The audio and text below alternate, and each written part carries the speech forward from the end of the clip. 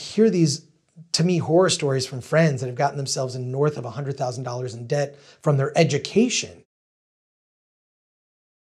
Is it a good idea to turn your passion into a business?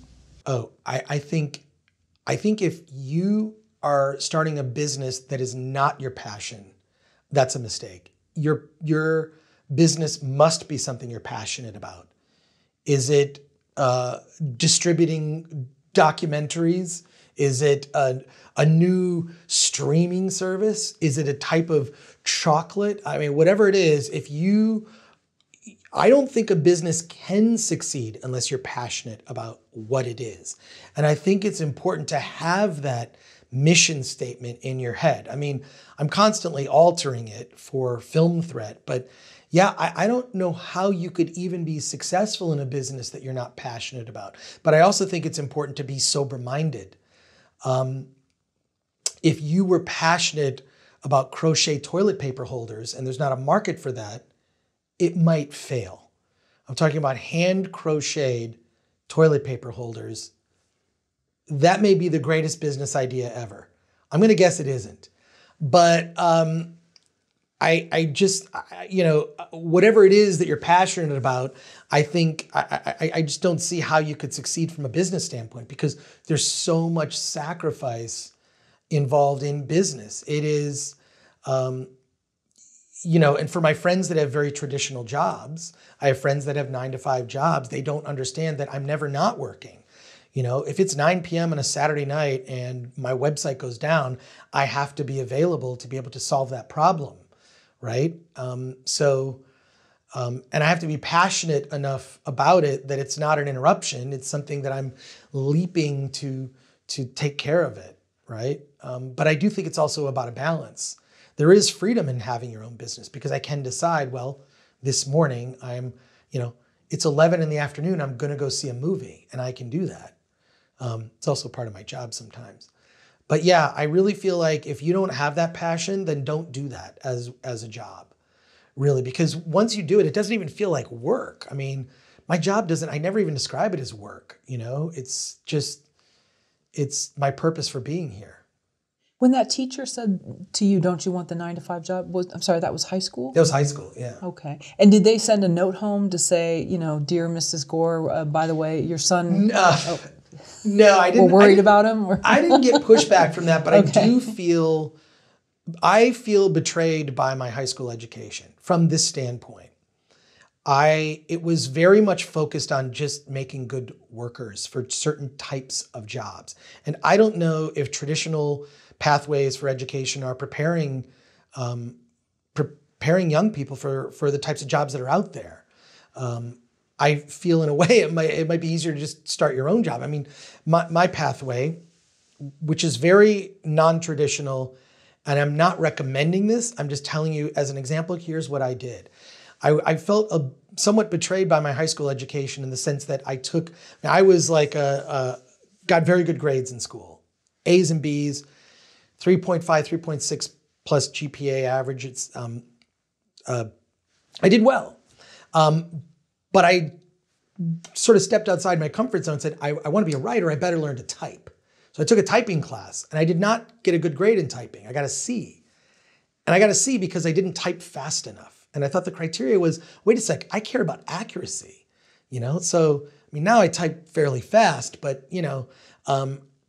at the time I thought, well, why am I being knocked down? That's like outside of the required curriculum. I also took a home ec class because I want to learn to cook. Right? And I will say this, just in the days where I was single and I cooked, it was as if I did a magic trick. I do think that developing skills that are useful in life are really important. And I meet too many of my friends who don't have skills. And I feel like a lot of the skills that I developed in high school and beyond were skills that were either things that I chose to do and maybe didn't succeed as well, or they were recreational. For example, when I was in college, I read a book on marketing called Marketing Warfare that taught me almost everything I needed to know about marketing. Brilliant. It basically, this book, Marketing Warfare, which is an updated version, taught me about the rivalries between Coke and Pepsi, McDonald's and Burger King, the concept of free and how that is used in marketing. And that taught me a lot. Also, I read that book for fun. I was not assigned to that book, I just read it. I also read a book on advertising by George Ogilvy called Ogilvy on Advertising. That was also a recreational read. I learned about fonts. I learned that white type against a black background looks 10% larger, among other sort of useless pieces of information that are kind of ingrained in my head about why things work, the differences between non-serif and serif fonts, graphic design. So I tended to expand my horizons by just recreationally reading books that had nothing to do with my chosen pathway, which was filmmaking. Additionally, in terms of my education, I grew up pretty poor. Single mother, raised us, and I really wanted to go to USC Film School. I really wanted to go to USC. Why? George Lucas went there. And George Lucas was my hero because he made Star Wars. And I wanted to go to the same school that George Lucas went. Well, my family being poor, it wasn't even an option for me.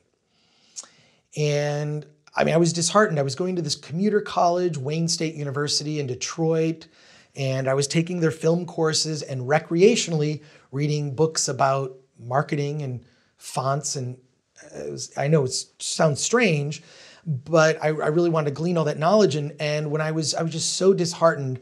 And I remember going on this kind of life-changing trip to the West Coast. My mother took my sister and I to go visit my uncle, who lived in the San Diego area. And I begged her, I said, look, I know we're gonna go to like Disneyland and do the touristy stuff. Can you just take me to the campus of USC? Just please take me to the campus. And we just drove onto campus and I went to their bookstore. And I took all the money that I had brought for this trip and I bought a copy of every book that I could afford from the film program. Literally a stack of books this big going into my suitcase.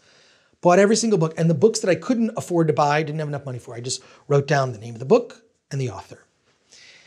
And I went back and I read all those books. And I said, if I can't afford this education, and if I cannot afford to go to this school, I'm gonna read all the same books as the rich kids that are going to this school. I'm just gonna read all the same books. So I'll have that knowledge. I took that list of books and those books that I had purchased and I typed up a list and I passed it out to my film class. And I said, hey, check it out. We were reading some of those books, but not all of them. I said, this is what the students at USC are reading. I feel like I'm just gonna read all these books. And that's what I did.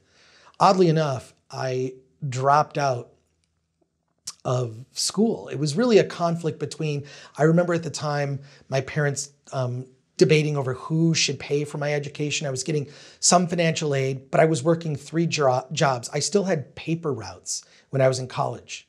So I worked at a video store, restaurants on the weekends, and I had newspaper routes and getting financial aid and just trying to do my best to get through college. And it was a lot. So I finally just said, I can't continue doing this, you know?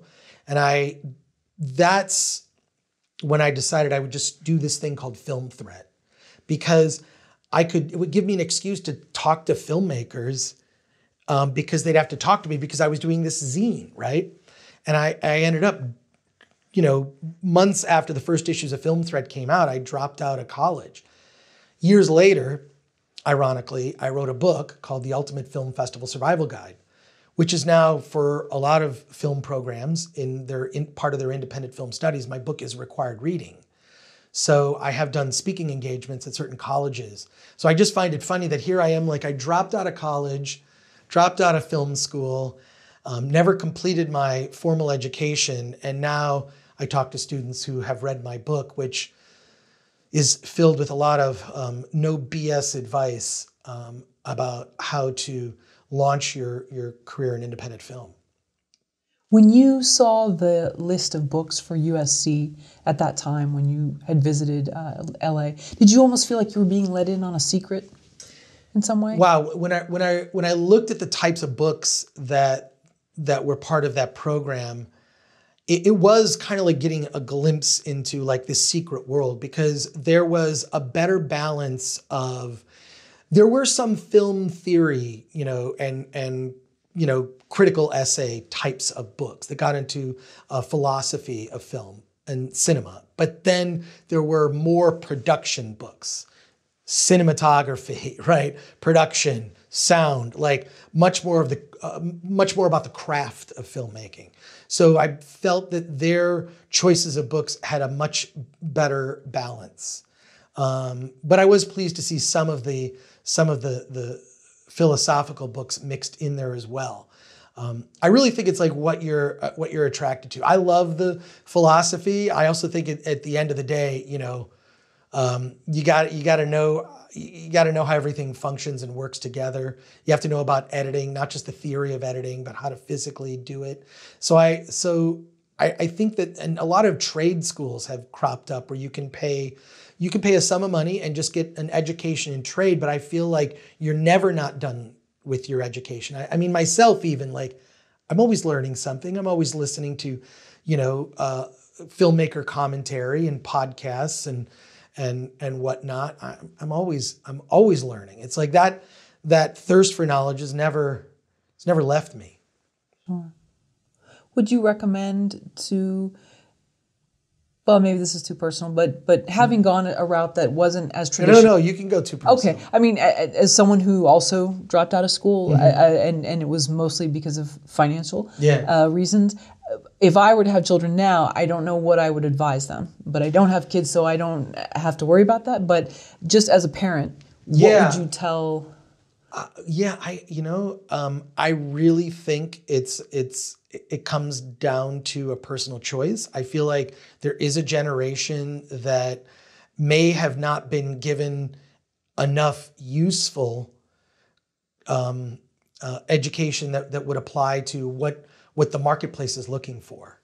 That's why I think you see the rise of so many independent creators, whether it be on YouTube, filmmakers, and whatnot.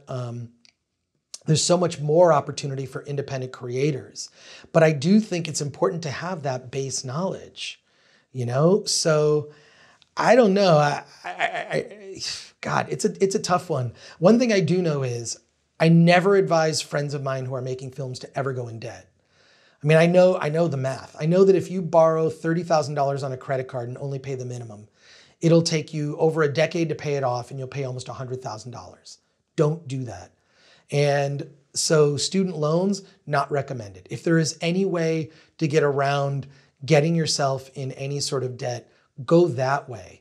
So do I recommend or not recommend a formal education? I feel like that's your personal choice.